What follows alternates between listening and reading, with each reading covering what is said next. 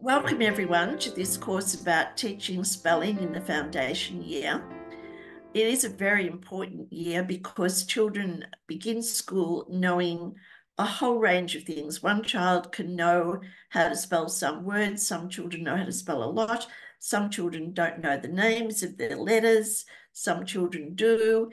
And when you observe them right, you'll see an enormous range from someone drawing to someone doing scribble to someone actually writing letters and then even writing some words. So you're taking all of these children together and wanting to know how to bring them along, feeling confident about writing and learning more and more about spelling as the year goes on.